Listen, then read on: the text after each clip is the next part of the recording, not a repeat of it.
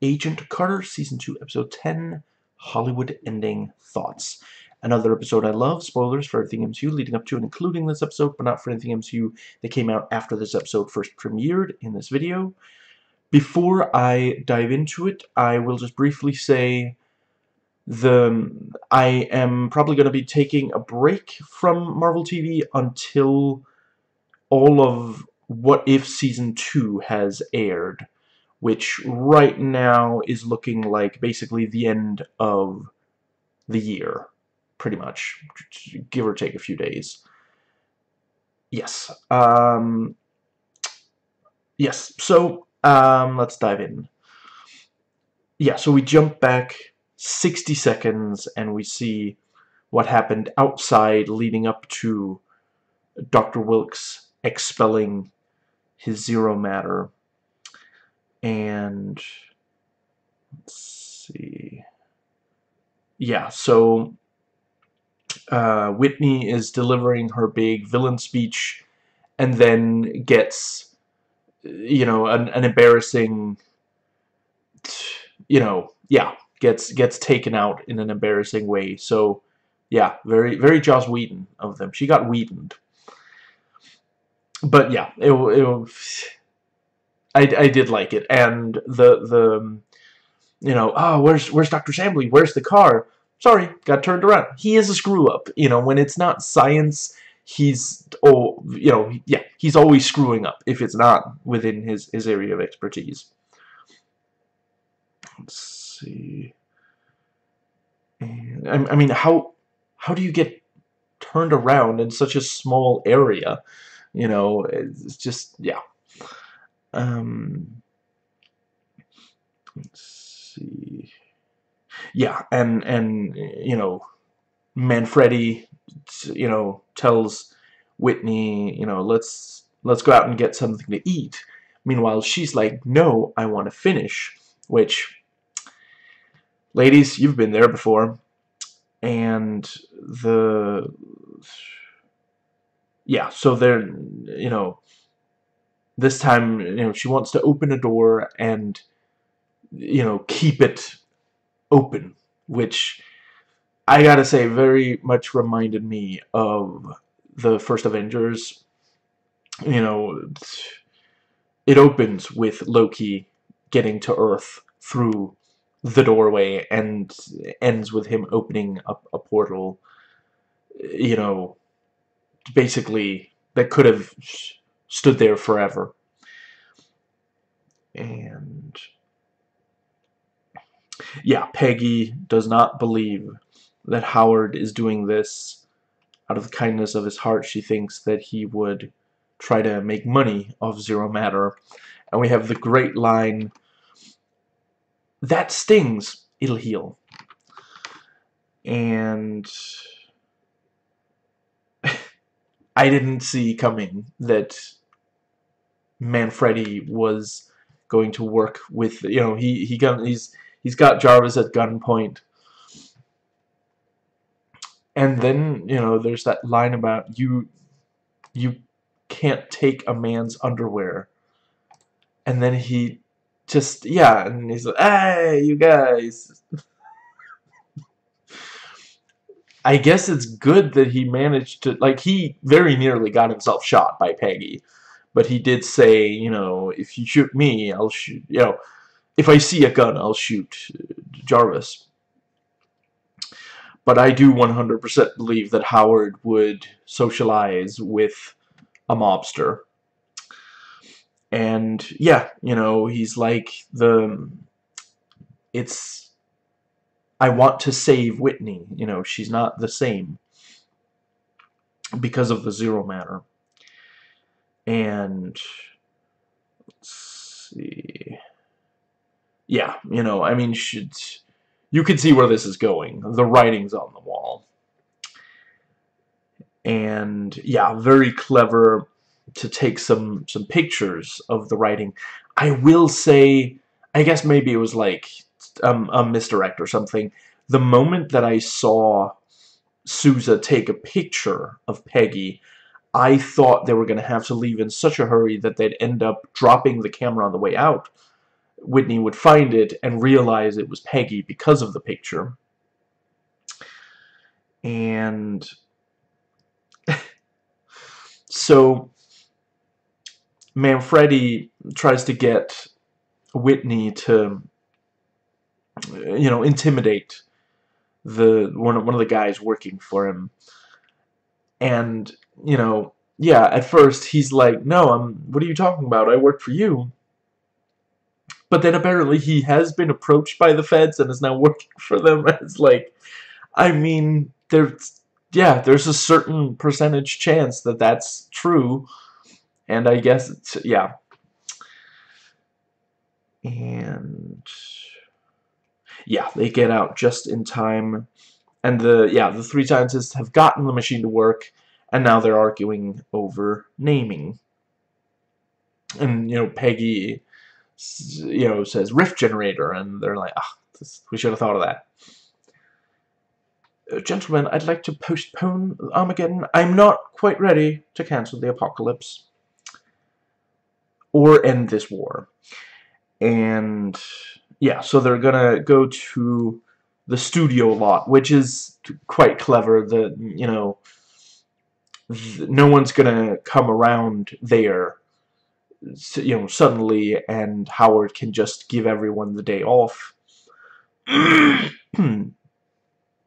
He makes these sudden decisions all the time. People are used to it. And let's see.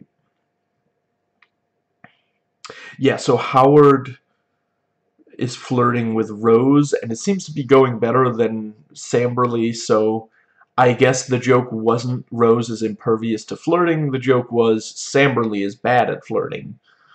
Yeah, not really gonna miss Howard, womanizing, particularly.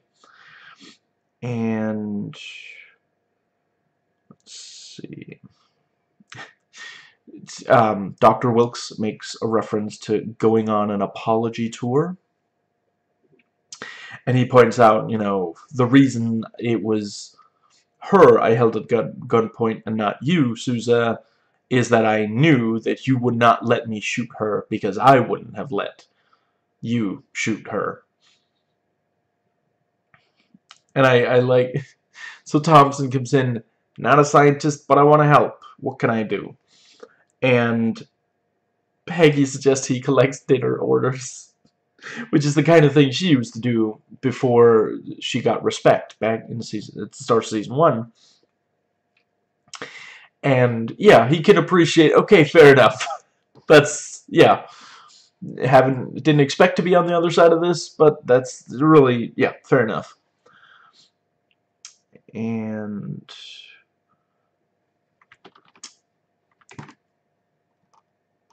then we have the... Damn, what am I doing wrong, Jarvis? Sir, we are standing before an incomprehensible rip in the fabric of our world. Use the 7-iron.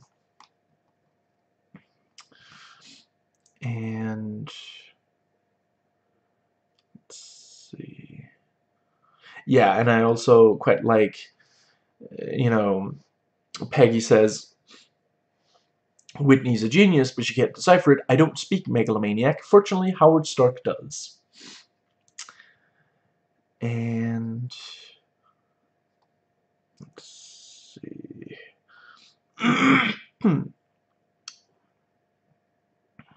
Yeah, and Whitney arrives right behind Samberly for a show that up to this point has had very convincing special effects. It is a little disappointing that here at the very end, when, the portal itself still looks great, the rift, but when the zero matter is like leaving her body, being pulled into it, the zero matter was not quite convincing. I don't know, maybe they ran out of money and or time. And let's see. Yeah, they managed to get it out of Whitney and arrest her. And yeah, they have to turn they're gonna try to, you know, manually stop the machine, but in order to do so, you'd have to take the highway to the danger zone. And yeah, Sousa does get there and is like cranking it like there's no tomorrow, but ultimately it doesn't quite. That doesn't end up being how they do it, you know, and they blow up the flying car to stop the. Yeah, very very clever. And let's see, yeah, so with the major danger resolved, you know, Howard hires Dr. Wilkes, which does make a lot of sense. You know, he can appreciate talent, and he's not really, like, he's kind of a misogynist, but he's not, like, racist. And yeah, so Anna, you know, Peggy was going to leave without saying goodbye because she wasn't sure that Anna wanted to see her, but Anna thanks her for, you know, making sure Edwin is still alive. And Peggy was gonna take a taxi, and Edwin just looks like he's almost as sad as when he learned that his wife can't conceive. Like, it destroys him. And she's like, oh, okay, sure, I'll, you know. And let's see, yeah, and we see that when Whitney, yeah, certainly right now, seemingly all of the time that Whitney talked to herself, she was imagining Calvin there.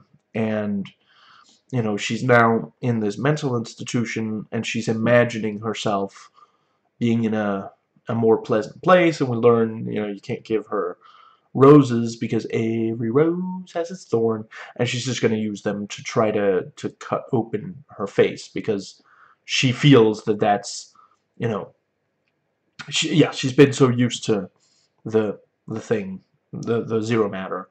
So this is a very very ugly, very ableist depiction of a mental health, you know, breakdown. And yeah, I really, I don't think it was at all necessary. I much preferred, I think it would have been a lot better if it had ended the same way as season 1, with just, you know, something put in place to prevent using the, although, yeah, okay, so at this point she didn't have powers anymore.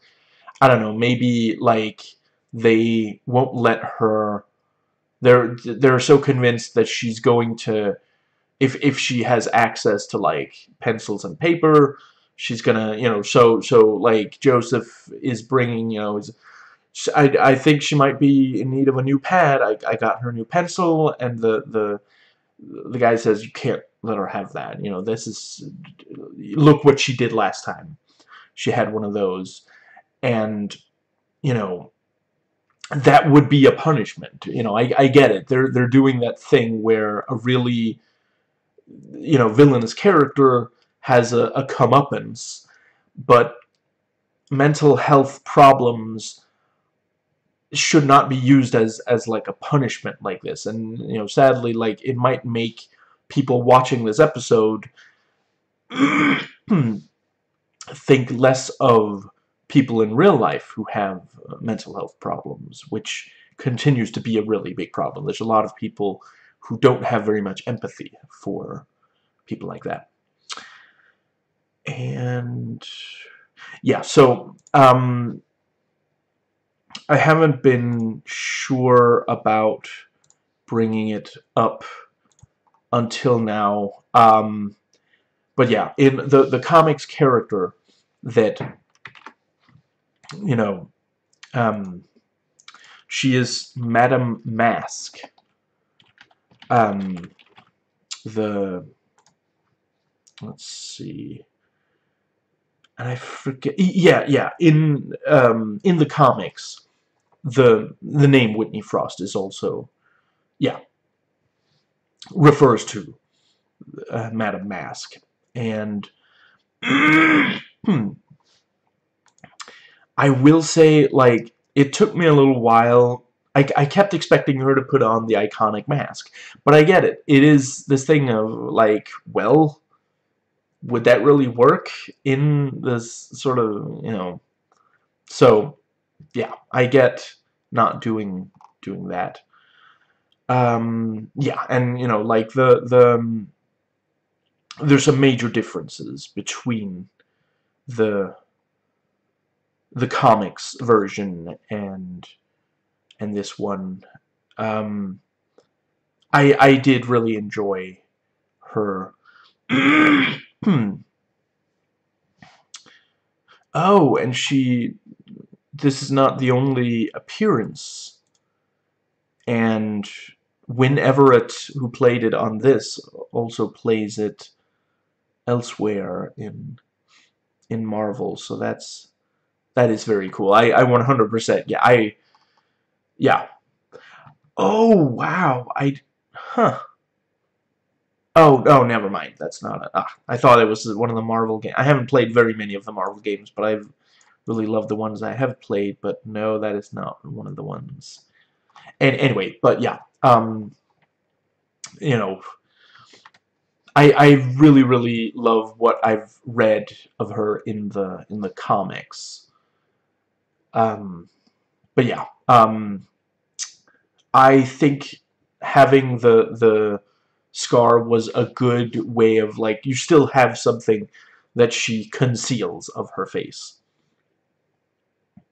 And I'm not gonna claim, like, if you changed nothing else, but throughout she's wearing this like golden colored mask covering her entire face, yeah, that's not completely gonna work. You'd have to change other stuff around to accommodate. This is not really a universe where you can completely get away with something quite that comic booky, as much as I love how it looks in the comics. But yeah, I do appreciate, you know, some of the really important aspects of Madame Mask is her intelligence and independence, and that I feel like they did a really solid job on this season.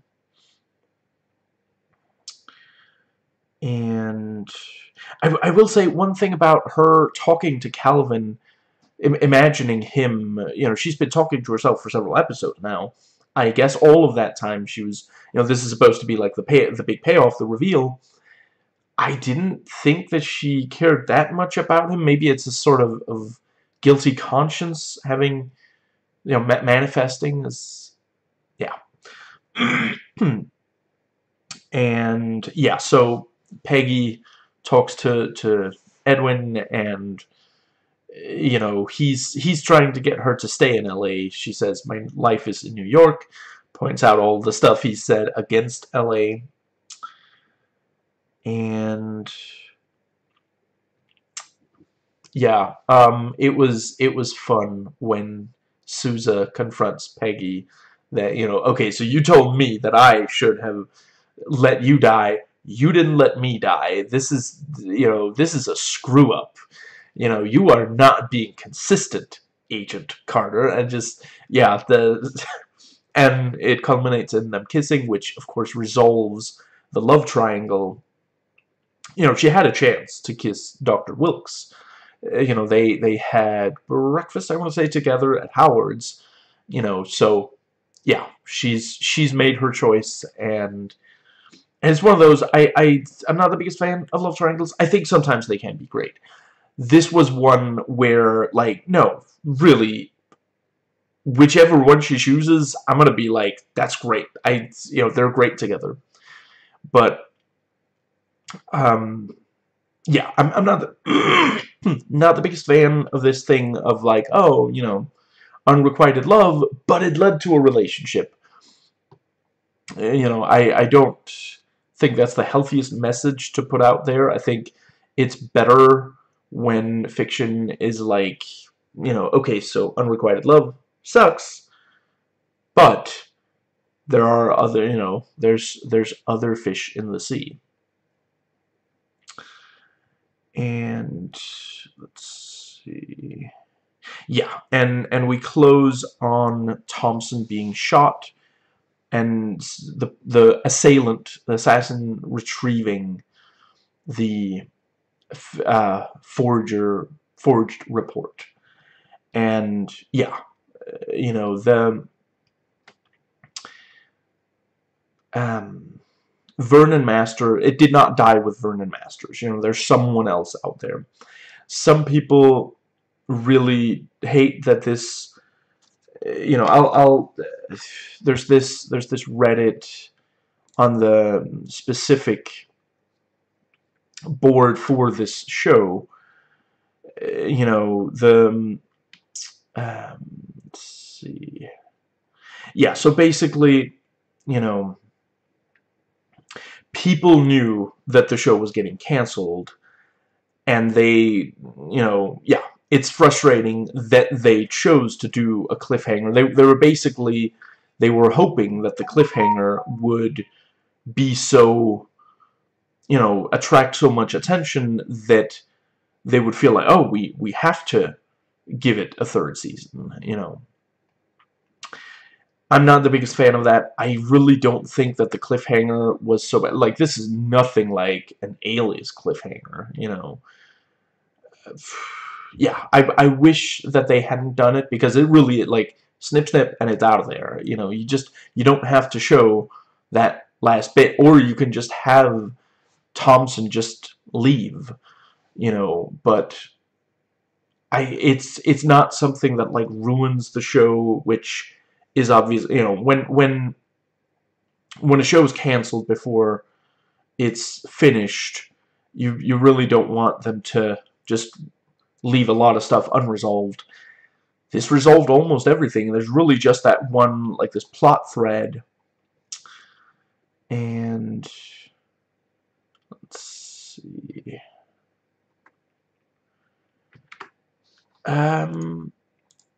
Yes, so IMDb trivia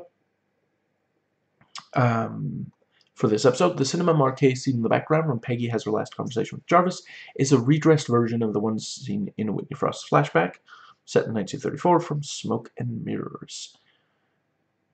And see, yeah, Howard Stark's flying car from Captain America 1 makes a reappearance. This time it's the fully functional Mark II rather than the prototype scene in that film, which did not fly, and where he says, you know, I did say a couple of years we'll have them. In both the Marvel comic universe and on the show Agents of S.H.I.E.L.D., flying cars are used by agents. In the comics, they're manufactured by Tony Stark. And let's see.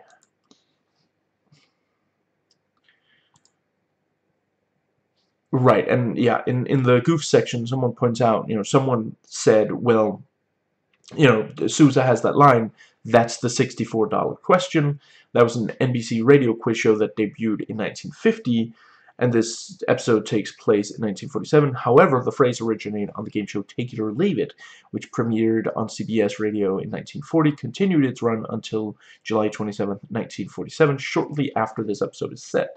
When it moved to NBC, the game show changed the title in 1950 to the $64 question. So it is not an anachronism.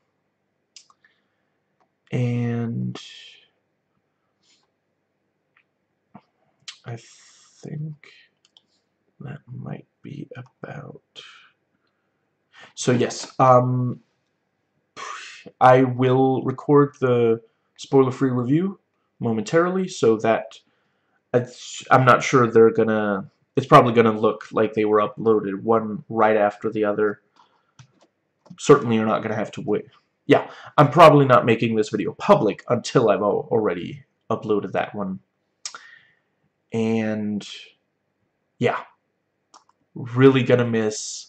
They couldn't fit in just one more scene of Angie, and yeah, really gonna miss Dottie, Whitney, Peggy, Angie, probably some of the male characters as well, but especially those. Yeah, I guess it's not impossible that they could do, like, on Disney Plus, have a thing that's set around the same time. Like, the actors are still alive, and I'm sure at least some of them would be happy to reprise their roles. But But yeah, I'm really glad that they did.